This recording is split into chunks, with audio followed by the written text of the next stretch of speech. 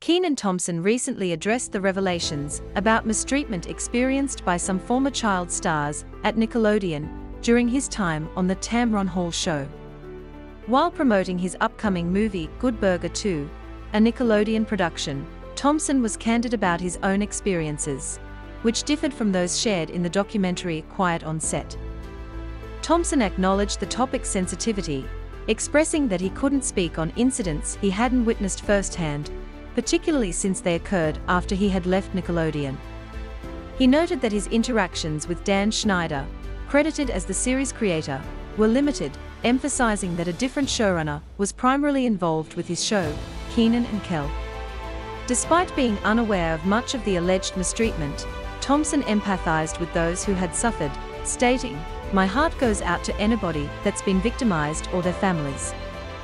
He recognized the importance of shedding light on such stories for the sake of accountability, acknowledging the significance of the documentary in bringing these issues to public attention.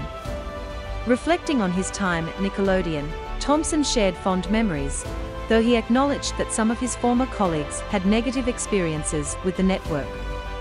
He joins a growing number of former child stars, including Josh Peck, who has spoken out following revelations of abuse, particularly in light of Drake Bell's disclosures. While Thompson's perspective illuminates his personal experience, it underscores the broader conversation surrounding the treatment of child stars in the entertainment industry, with many voices yet to be heard on the matter.